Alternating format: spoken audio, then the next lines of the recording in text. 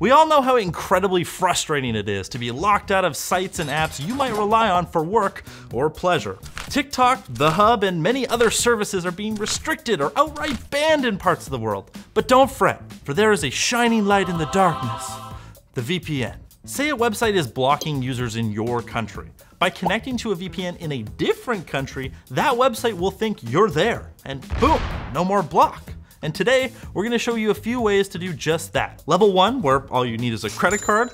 Level 2, where you get to set up your own VPN, and don't worry, it's easy. And then there's my favorite, Level 3, where I tell you about our sponsor. Nexigo. Their new Aurora Pro Mark II projector sports an improved 4,000:1 contrast ratio and support for all major HDR formats. Learn more by clicking our link in the video description.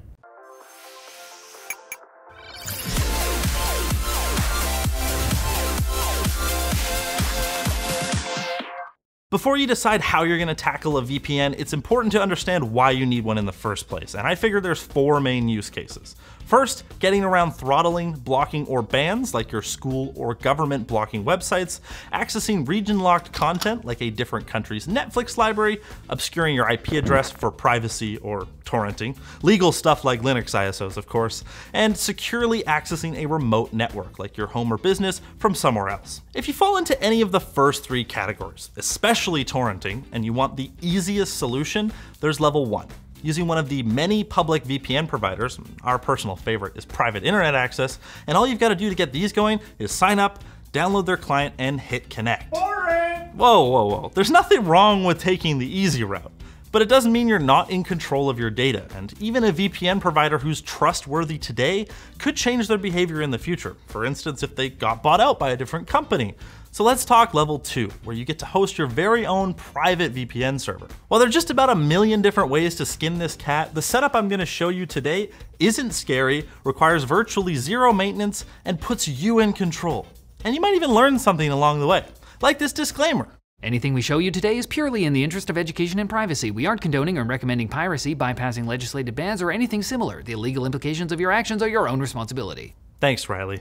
If you're following along at home, you're gonna wanna check out the GitHub repo we have linked down in the description, because that's where you're gonna find all the necessary files, along with some step-by-step instructions in case you get lost. Public VPNs work by tunneling your internet traffic through a dedicated computer in a data center, and replace your IP address along the way.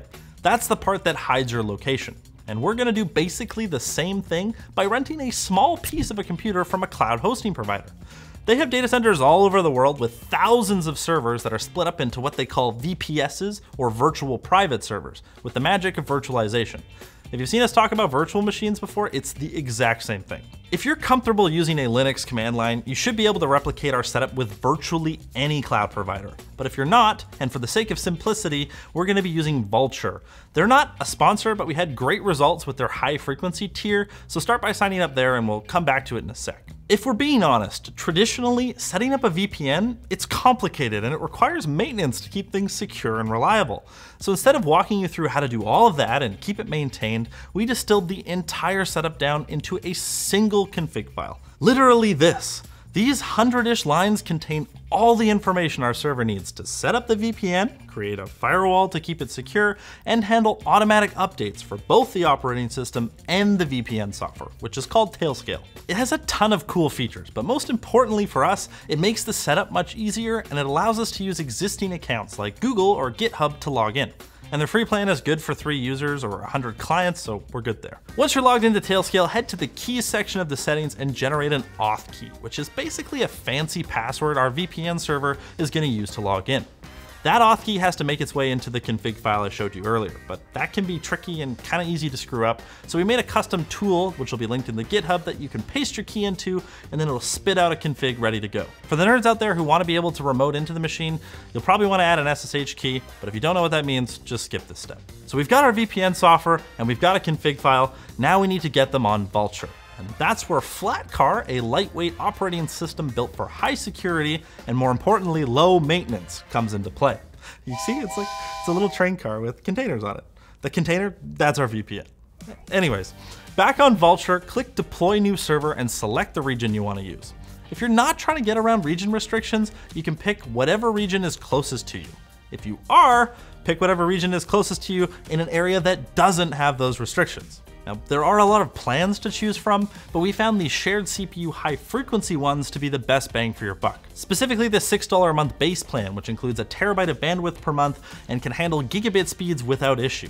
You might be able to make it work with cheaper tiers, so let us know down in the description how that goes. Disable automatic backup since we won't be storing any data on the machine. Select the stable version of Flatcar Container Linux, and then select Cloud Init user data. And that's where you're going to be pasting the configuration we generated earlier. Hit deploy, and while we're waiting for the VPN server to show up in Tailscale's dashboard, it's a great time to download Tailscale on whatever device you want to use your VPN with. So go to their website, hit download, install, and then once it's installed, log in. If you're on macOS, you have to agree to a few system prompts, but once that's done, it should just connect.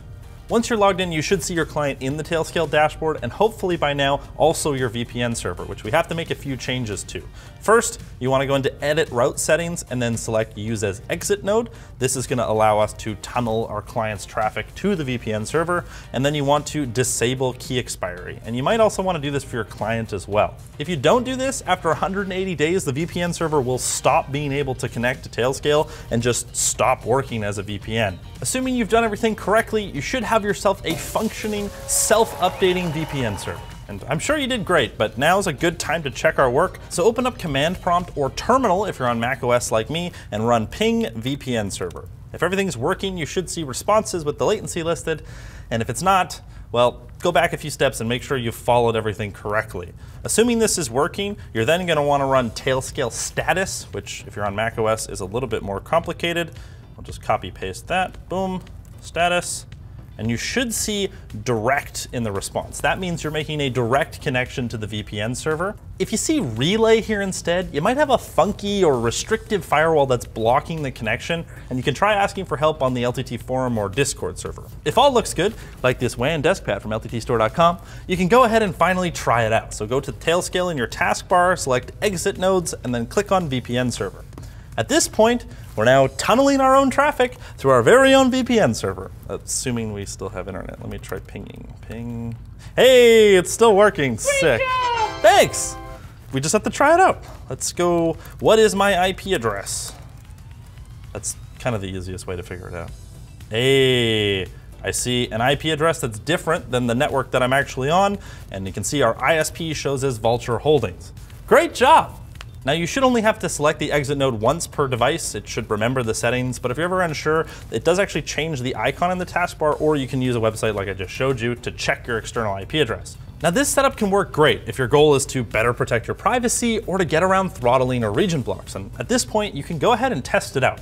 But if you're trying to get around a potential TikTok ban or maybe another app, for instance, you might still be locked out since some of these services use other things to determine your location, like the App Store region you downloaded from, sometimes GPS location, or maybe even your account billing information. If that's the case, you can try changing your App Store region and re-downloading, for instance, but if you can't get that to work, the web version in a web page on your computer or your phone should still work.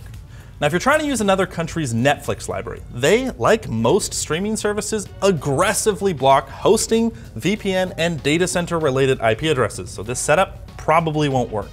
Your best bet is one of the more streaming-oriented public VPN providers, or if you happen to have a friend in the country of choice, hosting a VPN at their house could also be a workable solution. What's less workable is torrenting. I mentioned earlier that torrenting is a great use case for public VPNs. That's because whether you're trying to avoid DMCA notices or circumvent ISP throttling, practically all big cloud providers will forward abuse reports from your totally legal torrents directly to you. And depending on their terms of service, they might even suspend your server. There are hosting companies that operate in countries that don't abide by the DMCA and therefore don't care.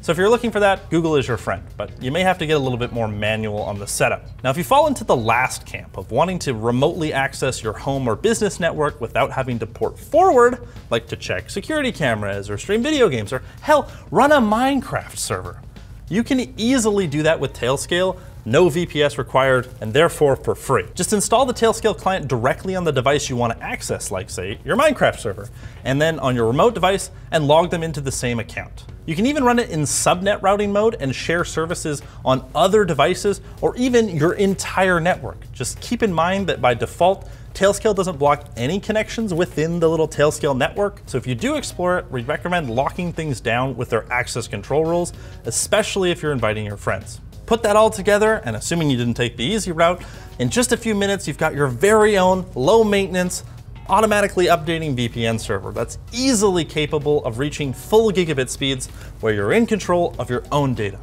And if you don't want it anymore, just get rid of it. Delete. Boom.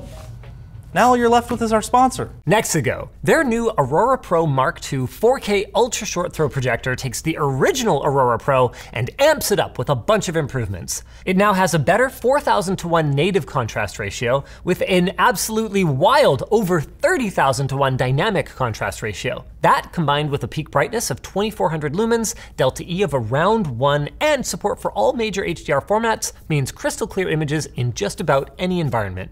It's also got a 0.21:1 throw ratio and 4 built-in 15-watt speakers, meaning it's quite the space saver as well. And for you gamers out there, we're looking at 4.2 to 8 milliseconds of latency, and hey, Wi-Fi 6 compatibility. Who can say no to that? So pick one up by checking our link in the description and check out their bundles for more savings.